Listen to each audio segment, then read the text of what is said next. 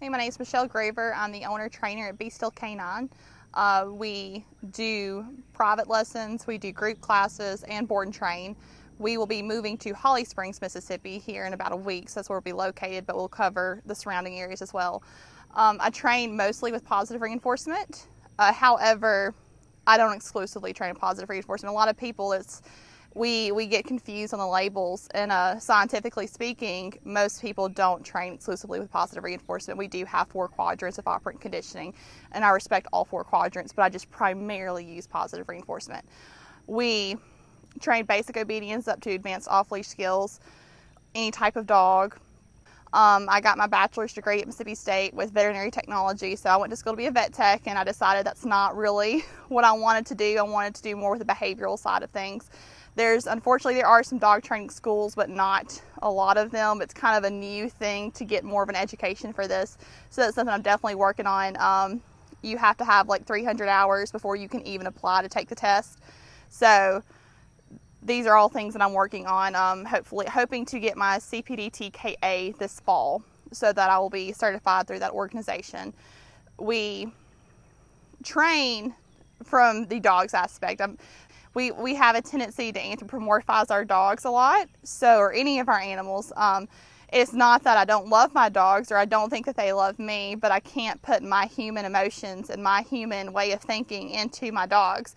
I have to understand from their point of view so that they can clearly communicate with me and I can communicate with them what I want them to do. So generally I do train with a lot of treats, treats in the beginning. I usually taper those out. The biggest thing is that we try to find things that are motivating to the dog. Usually that's food. It could be a toy. Sometimes dogs, they really enjoy sniffing on a walk. So if I'm trying to teach and work with them with loose leash walking skills, I will not allow them to sniff. I don't want my dogs sniffing and walking and lunging at the end of the leash. I need them loose at my side on a leash because that's a safety reason. We don't want our dogs picking up anything off the ground or anything like that. However, I may use that sniffing and that behavior as a reward. So I may give them a release command and say, okay, and they'll go and, that's their reward for walking a loose leash is they may get to sniff around for a little bit or have a little bit longer leash, but then as soon as I call them back to attention, they need to come back to my side.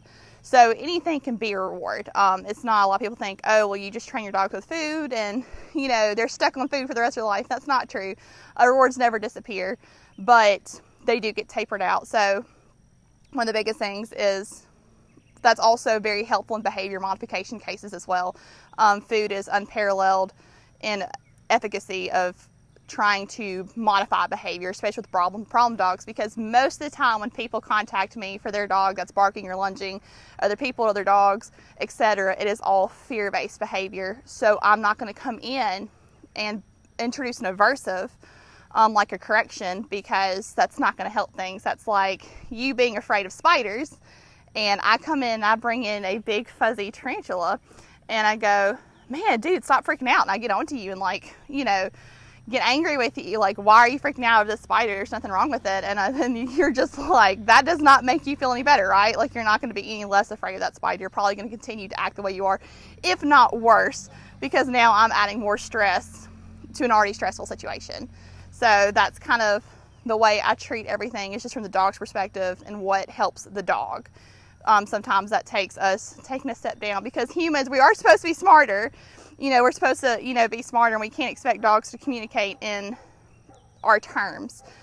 So we kind of have to take a step down sometimes and realize that our dogs, as much as they're our babies and our family members, they're not human. And we have to, everything we say, we have to give those words meaning.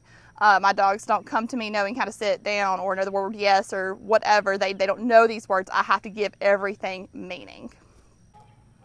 To understand how we're going to train dogs, we need to understand how they learn. So we're going to have a quadrant. For people wondering, this is we call it operant conditioning or Skinner's square, because that was the scientist that kind of came up with this. So we have a quadrant. We have an R for reinforcement. We have a P for punishment. Now, we're also going to have plus and minus. So the R just simply stands for reinforcement. When I say reinforcement, we are reinforcing a behavior. It is behavior that you would like to keep. When I say punishment, I'm simply referring to a behavior that you do not want. You do not want to keep it. A lot of people, they go, oh, punishment, I don't want to punish my dog. Punishment, don't put your human emotions into this. This simply means you don't want that behavior. You don't want to keep that behavior. You want it to go away. Therefore, we're going to speak in terms of punishment. So we also have positive punishment and we have negative punishment. We have positive reinforcement and negative reinforcement.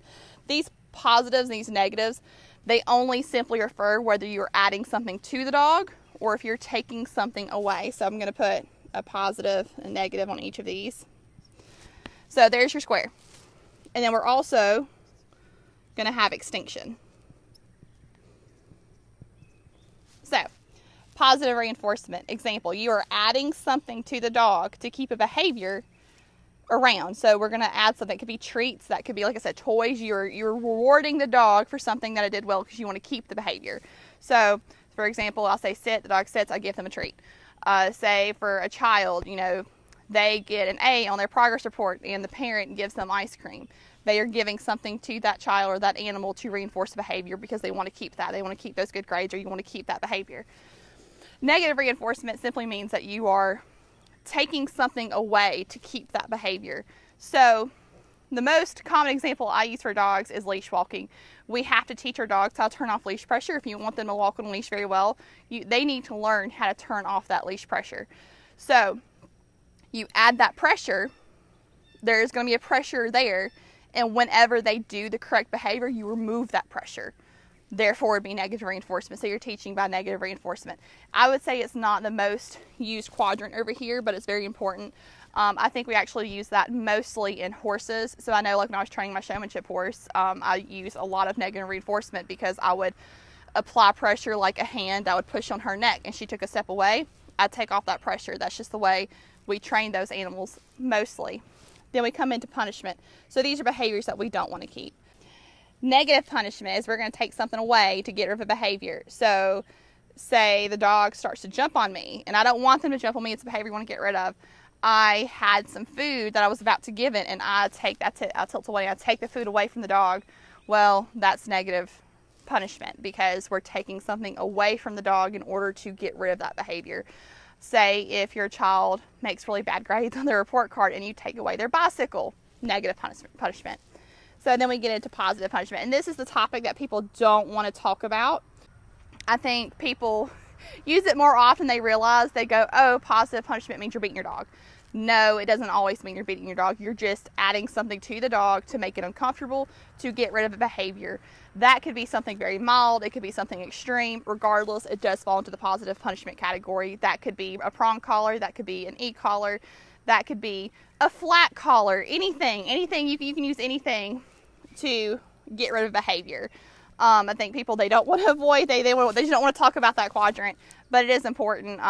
Some people, they do avoid it, and that's how they train. I respect that. I have no problem with the people that do that. I usually actually don't use this, but maybe 10% of the time I'm training or 10% of the time I'm teaching any of my dogs, but it is there because sometimes it comes down to the fact that you may really need to make sure you don't have that behavior because it could be a danger to that dog. So if the dog is lunging at the end of the leash on top of somebody, or maybe they jump out in the road or something like that, I'm not going to judge somebody for coming in and using positive punishment to correct that dog to make sure that behavior goes away because we want to keep our dog safe. And then we have extinction, and that simply means that if you don't reinforce the behavior, if you stop reinforcing the behavior will probably go away. So they did this, Skinner did this an experiment. He used this on mice, and so he taught them to push a button and the food would come out, for example, and eventually they would they push the button, they get food, push the button, get food. They stopped adding the food. They kept pushing the button, nothing happened. They stopped pushing the button, nothing, you know what I'm saying? So if you don't want a behavior, you can eliminate reinforcing that behavior, and sometimes it'll go away on its own. This is also very important because whenever I'm talking about rewards and using treats and things like that, I do taper away those rewards, but like I said, they never completely disappear because I don't want this to happen. I don't want extinction to occur. As well as sometimes if I don't want to use the P+ or P-, say sometimes I ignore that behavior. sometimes it will go away as well because it's no longer motivating. So say the dog comes up and starts pawing my leg because they want attention and they're just incessant about it. Well, that gets kind of annoying. So I ignore it. I don't give them any attention. I don't touch them. I don't look at them. And it's no longer motivating to the dog. The dog stops doing it. And as soon as the dog stops doing it, I come in and I reward them by giving them attention, let them understand that that is how I want them to get my attention, is by behaving, not being a nuisance to others. And then we have classical conditioning. Classical conditioning, most people, they recognize that term because of Pavlov's dogs. That was a really famous experiment. He rang a bell, the dog salivated. And the reason that worked is because he had a unconditioned stimulus and a unconditioned response. So he had food and he had salivation. So he realized that whenever the food came out, the dog starts to salivate. Well, he starts adding the unconditioned stimulus to a stimulus that he wants to condition, so a bell. He would add those two together and the dog starts salivating, and eventually he took away the unconditioned stimulus and just had the conditioned stimulus, a bell, the dog salivated. So this is we use this sometimes, mostly in behavior modification. It's very important, very useful, but it is not how we primarily teach dogs new things. Those are more helpful in behavior modification cases. One of the most helpful things you can do when you're training your dog is to introduce a marker of some sort, whether that be a clicker or a word. It doesn't matter. It can be anything. You can ring a bell and use it as a marker. It just may not be as efficient for you when you're training. I use the word yes. That is my marker word. That's what I use for all my dogs, simply because I don't like carrying a clicker around with me. However, it does the same exact thing as a clicker. So you have less than 2 seconds from cause to effect in a dog's brain. So the study of causality in canines is relatively simple and short. So that is why we tell people you can't punish a dog for potting in your house 30 minutes after you caught it. It doesn't matter. There's no cause and effect for the dog. The dog doesn't understand why the punishment is occurring. If the dog understood and you caught it in the act, that'd be different. But 30 minutes later, you're not doing anything. So I introduce marker words. And what I do is I engage my dogs and I will we kind of call it charging the marker. Yes, treat. Yes, treat. Yes, treat. And so they have a positive association with the word yes. Yes means that the treat is coming. The reason we use this is because most often you cannot physically pull the treat out of your pocket or bag and put it in the dog's mouth in enough time to reinforce the behavior that you intended to. So the example I use, not that you would ever teach this, the example I use is that, say I wanted to train my dog to look to the left. And I go, oh, good boy, and I go to give him a treat. And by the time I rustle my bag and get the treat into the dog's mouth, he's looking to the right.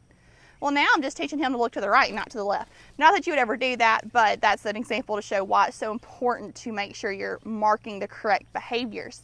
So, for example, people think, well, my dog's jumping on me, and the dog goes to jump on you. Well, they're looking for contact. What do dogs like? They like contact. They want eye contact. They want you to touch them. They want to hear your voice. That is very rewarding for them. So you take all that away. You don't touch the dog. As long as you're able to ignore the dog and the dog's feet hit the ground. Boom, yes, I give them a treat. And they go, well, aren't you reinforcing them to jump? No, I'm not. I'm reinforcing all feet on the ground and that they are correctly giving me a behavior that I want to keep, which is standing there and not jumping. You know what I'm saying?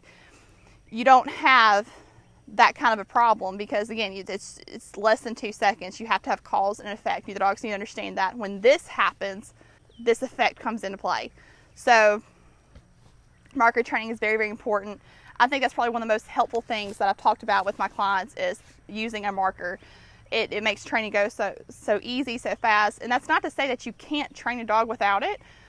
So back in the old days, or not say old days, I mean, a lot of people still train with compulsion, so they want to teach their dog to sit, and they take their hands, they push the dog into a sitting position, and good job. We don't have to do that anymore. With marker training, it's very easy to avoid having to do that. In relation to marking and marking behaviors, we come into luring and bribing, and the reason I mention bribing is because people confuse the two.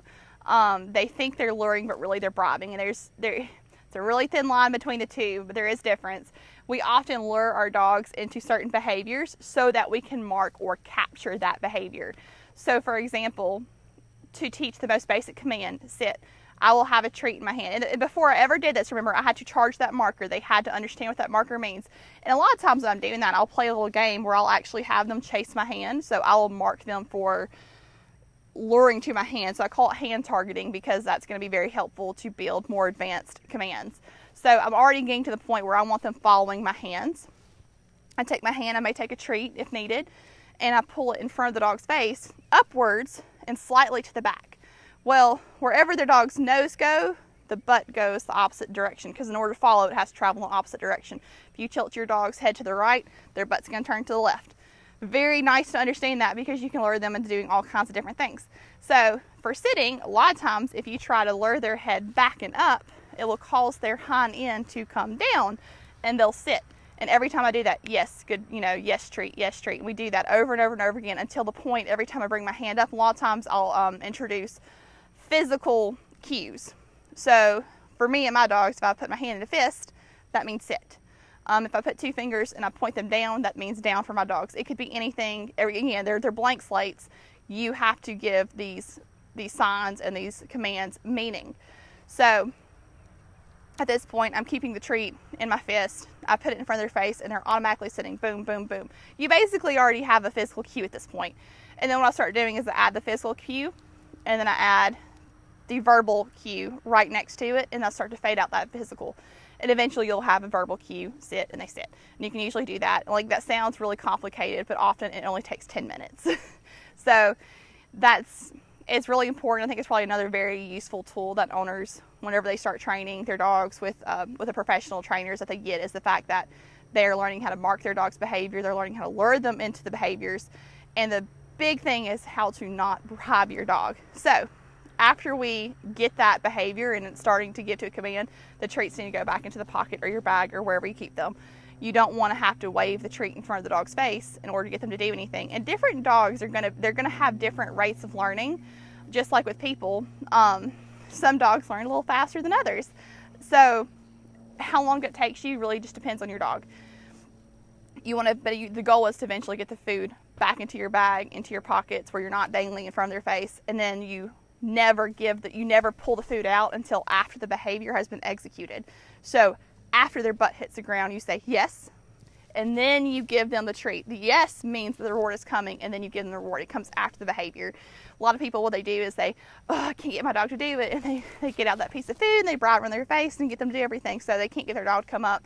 They don't have a good recall. So they sit there and, oh, well, come here, and here I have some tasty chicken. Please come here. And once they get there and they give them the food, well, that's bribing. Again, very thin line. The biggest thing is that if you're going to lure a behavior, that you fade out that lure right after, you fade it that day. Like, you should not have to continue to bring food out to get your dog to do everything.